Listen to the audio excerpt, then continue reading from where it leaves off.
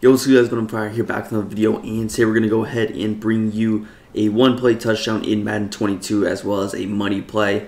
Now this is a different one than usual. Usually we're able to beat every single coverage in the game. With this particular one, it's not going to beat every single coverage. Trust me, I tried to find certain setups for certain coverages.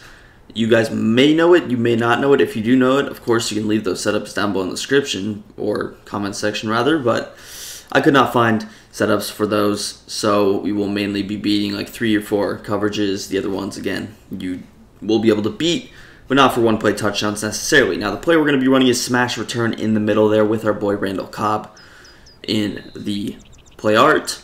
This is a very good play because of the corner out. The corner out's very unique. It does a lot of different things to coverages. The coverage reacts in a lot of unique ways to it, and for that reason, it's going to be very helpful in beating some of the most important coverages. Now, the play does beat the most important coverages, cover 2, cover 3, and of course some other ones, but you will need one ability for this, and it's going to be a need. You're going to need the wide receiver apprentice or outside apprentice, I believe. Devontae Adams has it. Amari Cooper has it. I think some other guys have it. Of course, you can use Hot Route Master if you have that. I also recommend getting a high throw power quarterback. Gunslinger would be preferred as well. But without further ado, let's jump straight into it. Now, the coverage that we're going to start with is going to be a classic cover 2, Tampa 2. Now, where do you see Tampa 2? It's usually in the nickel 2-4-5 odd formation, which is probably the meta right now. A lot of times you'll see that blitz out of cover 2. It's probably the best blitz in the nickel 2-4-5 odd formation. So there's a high chance that he's running a cover 2 shell out of it. If it's a really good player, they might be adjusting out of it. But you guys know what I mean by those bots that run to 2-4-5 odd. They're going to be sitting usually in a cover 2 shell. Now, with Devontae Adams, we're going to need the outside apprentice to put him on a post route. This is going to be key in what we are doing. So put him on a post. You don't have to do anything else with him. Now, as far as the other routes, we don't really need. We can do really whatever we want with Valdez-Scantling and Randall Cobb. We can really do whatever. I could hitch one of these guys. I could flat one of these guys. Does not matter. It does not affect the play. The only 2 routes you need for this play to be successful are Devontae Adams and Tanyan right here. Usually, my favorite combo is just going to be slant him. This is one that I showed in ebooks. This is one that Henry used in his when I made that video. So this is a very used setup. Now, we're going to want some time to throw the football, so I would block my running back. We will show some setups later that the running back's not blocked, but we'll block him for now. Also, go ahead. I like to try and double team this right defensive end because we do kind of want to roll out. You don't need to. If you can stand tall in the pocket, you're more than welcome to, but it will be helpful if you're able to roll out of the pocket, and there you see it against cover 2, and that's not even the ideal position because we were kind of on the run. We didn't even necessarily get our feet set, but you see it work perfectly, and I want you to take a look at this right side. Take a look at Tanyan, and take a look at your strong safety right here. So Logan Ryan, he's playing the strong safety position in this particular scenario, and look at Tanyan run the corner out. He's going to do an extremely good job of not only pulling him down, but also pulling him super far to the right side. So even if Logan Ryan's all the way up here in perfect position, you could pass this inside and easily split them. You have enough space for that, but look at the depths of your strong safety compared to your free safety, as well as Logan Ryan compared to Devontae Adams. And you can see that it's very evident that I could throw this both over his head and inside, which is exactly what we do. Generally, I think the better way to do it is to pass lead inside rather than pass lead it up. But you see right there, just super open, and this is probably the best of the, this is probably the easiest coverage to beat with this play out of every coverage. So again, all we did was post X. Again, I did try to roll out. Our center did a terrible job, and he does a terrible job again of blocking Leonard Williams. But there you see it, standing tall in the pocket.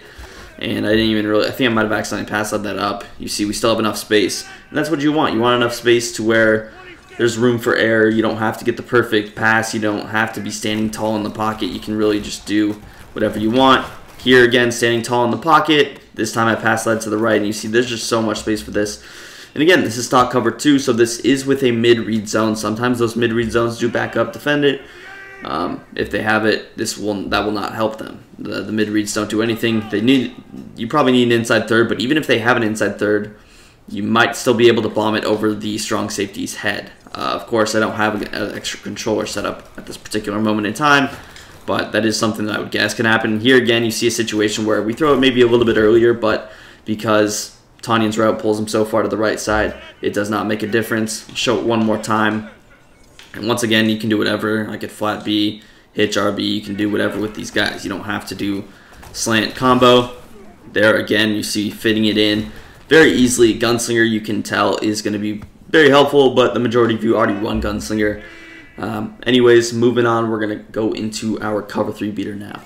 Alright, now we're in the cover 3 defense. Now cover 3 is going to be a lot tougher to beat. If we set up the exact same coverage, it slightly works, but there's going to be a problem. That's going to be the inside third over here. Now, Tanyan still does a really good job of pulling down the outside third, which is going to be James Bradbury on this right-hand side. But what he doesn't do, as you would expect, is move this free safety at all. So I'll show you what the play looks like running it stock, running it the same way, and why it's not going to work at all. So you're going to roll out, and you see it can kind of work. You kind of have a slot there, but that's a difficult throw, and only a 99 overall receiver is going to make, or someone with a deep out ability, which I believe he has. I guess not, but he has something that's making him catch better, but maybe it's because he has his ability active, or his X factor rather, but who cares? That's besides the point. You see that the free safety is in a really good position, so you, of course, need something to pull him over to the left. We could clearly tell from that first setup that a slant's not going to do the job, so you're going to have to incorporate some motion, and Randall Cobb's going to be the perfect guy for that. So you're going to motion him over from right to left. Now, the way that the defense is set up, for whatever reason, these safeties seem to flip. I'm not sure why this guy's getting down in the box, but it shouldn't really affect it. But what you're going to do is put Randall Cobb on a streak, and I might hop into another cover 3 as well to see if this doesn't happen with motion. But you're going to streak Randall Cobb, and this is going to do just the job of pulling that inside third over to the left side enough. And that was even an early throw from me, a little bit early, and you see he's just a little bit further on the left. He's not going to be able to travel as well. We'll do that again. Now I'm going to try and snap it maybe a little bit earlier so he doesn't run down all the way, which was the case right there. Kind of a motion snap, which is also not really what you want. And there you see, even rolling out of range, back foot, it still is open for us to complete. So we'll set it up again. All you're doing is posting X, streaking RB again. I'm blocking the running back. You want some extra protection. You need some time for these to develop. As far as Valdez-Scantling, he's on a very good route. He's going to be man coverage. He's going to be good against zone, so I usually leave him. If you want, you can put him on a dig, drag, whatever the case may be. Again, rolling out could be favorable in this scenario. Of course, we've shown that you can throw it from the pocket. But there you see it again, passing to the right side, and now you have enough space. Might hop into another cover 3 just to see if it plays a little bit different, because I know some people might be skeptical because of the way that that safety is getting down in the box. Not sure why that's happening, but I will hop into another one just to show you. All right, I just went in 3-4 odd. I would assume that this would play normally. I'm going to hope that it does, and yes, it does. So now he's sitting atop perfectly. Hopefully our blocks can develop on this play, but we're just going to go ahead and roll out with Aaron Rodgers, pass lead to the right, and you see James Bradbury's not even in the conversation to make the play. He is going to completely be sitting on that route, and really, as long as you get enough space, as long as you're able to pull him over, Davante Adams has the speed advantage. So what are we doing over here? What's Randall Cobb's streak doing? What's the point of it? Well, you see how in a normal scenario, our safety here, who is this McKinney, Xavier McKinney, you see how he's just normally rotating over the way he would, and if there was no route going his way, he would continue to go. If there was no route going to his right side, he would continue to go to our right side or his left. But you notice he's going to stop. Why does he stop? Well, that's because Randall Cobb gets in the area, and he's going to continue now. Of course, once Davante Adams goes into his zone, he's going to kind of pick up on that, but he doesn't really react to it quickly. And that's another thing with these angles. Of course, you throw the ball right about here, which he's not even necessarily open, but you pass lead it. You see it's going to take him some time to recover. Even a perfect click on, it's not going to save him, and you have enough time. So I could wait a little bit, which I'll try to do. You know, sometimes with these blocks, they don't let you wait, which is why I kind of throw it earlier, but certain scenarios you might have the opportunity to wait a little bit, so we'll try it here. Already a double team split, but we'll wait as long as we can. Passing to the right, you see, doesn't really make too big of a difference. So yeah, man, cover 3, very solid. This is one of the plays that you can actually go ahead, throw the running back on a route. If I was putting him on a route, I would maybe put him on like a little out route. We could also put him the other way. But, I mean, you could really do whatever you want with Aaron Jones. Again, I like to block him, but you see if you're using a double team block to get to the right side anyway, maybe Aaron Jones doesn't really matter. Now, if they're sending slot cornerback pressure off the edge, if they're sending linebacker pressure off the edge, any edge heat, that is probably when you want to block your running back, get those chop blocks, and then be able to escape the pocket. But here, again, you see, waiting. The longer you wait, the more it'll be open, but you can really throw it from when he's kind of lined up with Xavier McKinney or whoever your safety is in the top. Again, if they're both the same speed, it's not going to make a difference. I would assume Davante Adams and McKinney are probably around the same speed. McKinney is pretty fast for safety, if I'm not mistaken, in this game. So, yeah, man, with that being said, let's hop into our next coverage. Now, the next coverage is going to be cover 9. Now, cover 9 is going to be pretty similar to cover 2. Again, it doesn't beat select coverages. I couldn't figure out how to beat cover 4, both match and a cover 4 drop. The post just doesn't really get over the top. I tried street combinations, did not go to plan, so we went to cover 9. Now, the reason cover 9 works is the way that auto flip setups, cover 9 will leave the cover 2 side on the right and the cover 4 on the left. If it's cover 6, the cover 4 will be on the right and the cover 2 will be on the left. So you need the cover 4 to be on the left, because if it's cover 4 on the right, there's going to be an inside quarter majority of the time being, sitting on that route. So that's something that's not going to be able to be good for you. But if it's cover 9, then you should be good, because the cover 2 is on that right side, and just like we did, the safety's going to, well, that was not good, but the safety is generally going to pull over, which is what you would expect. Same thing with cover 2. So again, we're going to motion Randall Cobb over.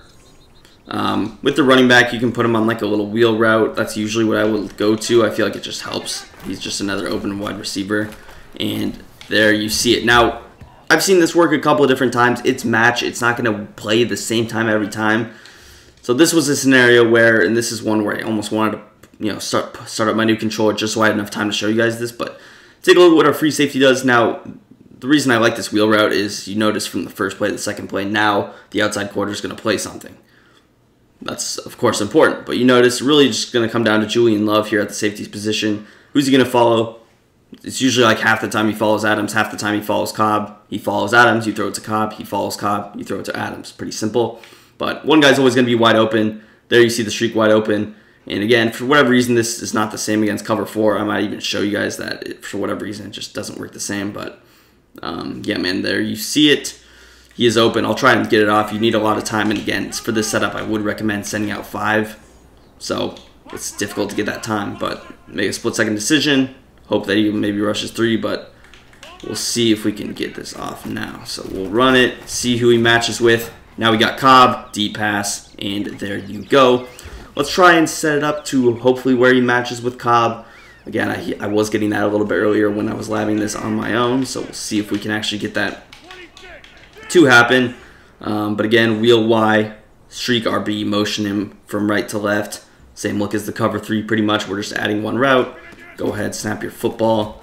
Here, we get shedded. But you see Cobb is open again. We do kind of create a space there, but you'll know if he follows Cobb. Pretty simple. Looks like the way that the coverage is set up, it's not going to happen. But I will hop into cover 4 just to show you that for whatever reason, it doesn't really work the same way. Now again, we tried cover 4 quarters, we tried cover 4 palms, did not really make a difference. They pretty much played the same in this particular scenario. This is cover 4 quarters, same setup as seen right here, and you will notice that perfect coverage. Now, Davante Adams gets open a little bit. That's probably because his name is Davante Adams. You can get certain steps on this. It is similar to man coverage. The outside quarter is going to match with him in this scenario. So it is kind of similar in that standpoint, but it's the same thing with man coverage. If your player's better, he's going to beat him. Just like in cover 4 quarters, if your player's faster, he's going to beat him. If their player's faster, he's going to be defended. Pretty simple. Going back to some of the other things we tried, something like this, maybe against quarters, I thought could work. Seeing right here, you see everyone pretty much matches up well. So again, it's just difficult to beat them. The quarters on the left, we could figure out a way to beat it, but the quarters on the right, it's difficult. You have to do things like, streak RB, just get this outside quarter out of the way. Then you have to do, something I came up with was this as one of my ideas, and it did not really work the best. Again, you just see everybody matches onto everybody, But yeah, man, cover 4, or if you want to know how to beat man coverage, cover 4, you can check out some of the other setups that I included in the past 3 videos I've done on Bunch. But yeah, man, it's going to do it for the video. If you enjoyed, drop a big thumbs up, subscribe to the channel down below, and peace. I'm out of here.